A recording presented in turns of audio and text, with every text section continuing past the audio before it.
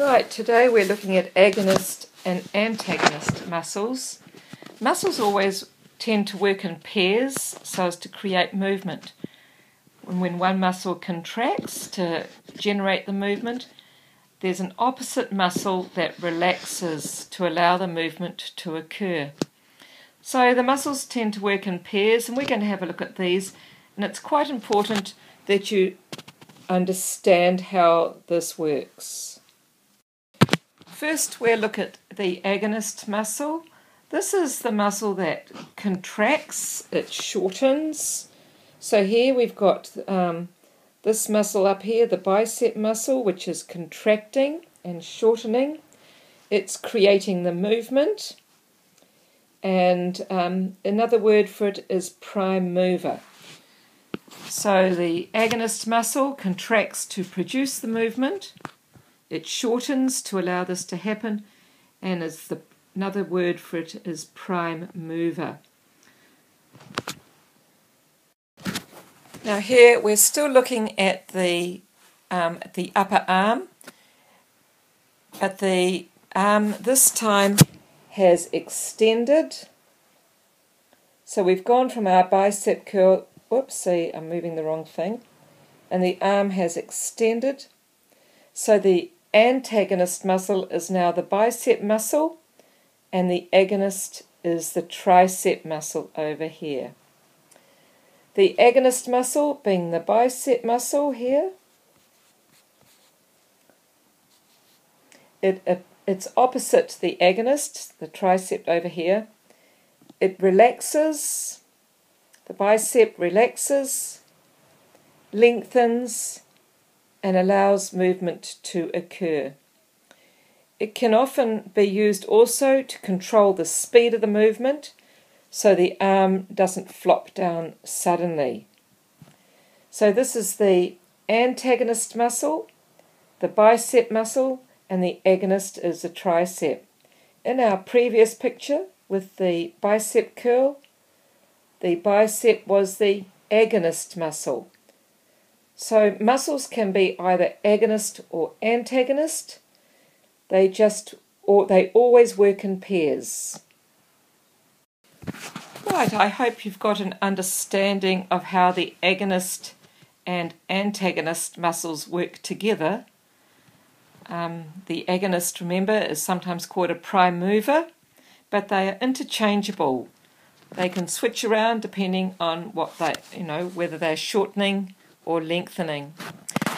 I want you to answer question 2 with the bicep curl, and here's a very good diagram for you to look at to help you complete that question. It just about gives you the answers, so look very carefully at it. So there's the movement occurring at the elbow, and in the first picture you can see the bicep curl, the lifting phase of the bicep, and that action there, the movement is called flexion. So we've learnt about that before. That movement is flexion, where the angle in there gets smaller. The agonist muscle for flexion in the upper arm is the bicep muscles, and the antagonist muscles are the triceps, and you can see where the triceps have lengthened and relaxed. The other picture is also very good. It shows you the extension of the elbow where the arm has straightened, and now the biceps are the antagonist muscle and the triceps are contracting and shortening, and they are the agonist muscles. What I want you to look at in this picture, in the first picture in particular, is where the muscle inserts, especially this bicep muscle. There's this circle there where the muscle inserts into the forearm.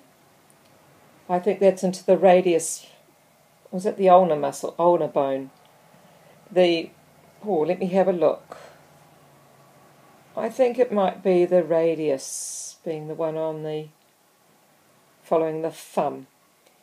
So it looks like the radius bone. Yes, it is. It's labelled. the bicep inserts into the radius bone, and that is where it pulls up from there. All right, so the biceps, the origin of the bicep is up in the upper arm and the humerus, up here, clavicle and scapula, the insertion there. And that's the origin of it, and then it inserts into the forearm in the radius bone. So that's how, when the muscle shortens, it lifts up that radius bone to create flexion. Right, now that you've got an understanding of agonist and antagonist muscles, I want you to apply it to the following weight training exercises. Question 3, halfway down page 57. There's 3 pictures there of a leg curl, bench press and calf raises. In the leg curl, I want you to be able to identify the movement.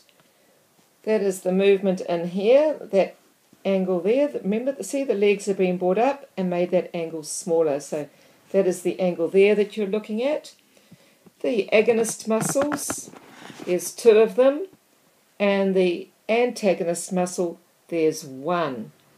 So you need to refer back to one of the previous lessons, particularly on page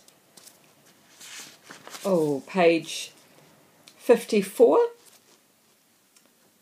and page 53. So that might help you to complete that. And then you're also to name the antagonist muscle. With the bench press, you're looking at the shoulder joint. So that is the angle in there we're looking at. I better undo that, it's a bit of a mess. Whoopsie. No, everything else is moving. Whoops, I can't undo it. So we're looking at the shoulder joint in there, and I want you to be able to identify the movement and the muscles. I'll give you, for the agonist, I'll give you one hint that we call it the anterior deltoid. That's one of the 3 muscles that are the agonist muscles. And the antagonist muscle, I want you to call it the posterior deltoid, because the deltoid is a very large muscle with many insertions. So the deltoid muscle, it's anterior deltoid for agonist, plus 2 other muscles that you've got to work out what they are. And the antagonist, it's posterior deltoid, plus 3 other muscles you are to name. And the last one is calf raises, and there's a lovely demonstration of it there. And it's the movement from here to that we're looking at. Identify that movement, and for the agonists, it's 2 muscles are involved, and the antagonist, it's 1 muscle. You complete that for your homework, and if you've got any questions, we'll have a look at it in class tomorrow. You can ask me some questions then.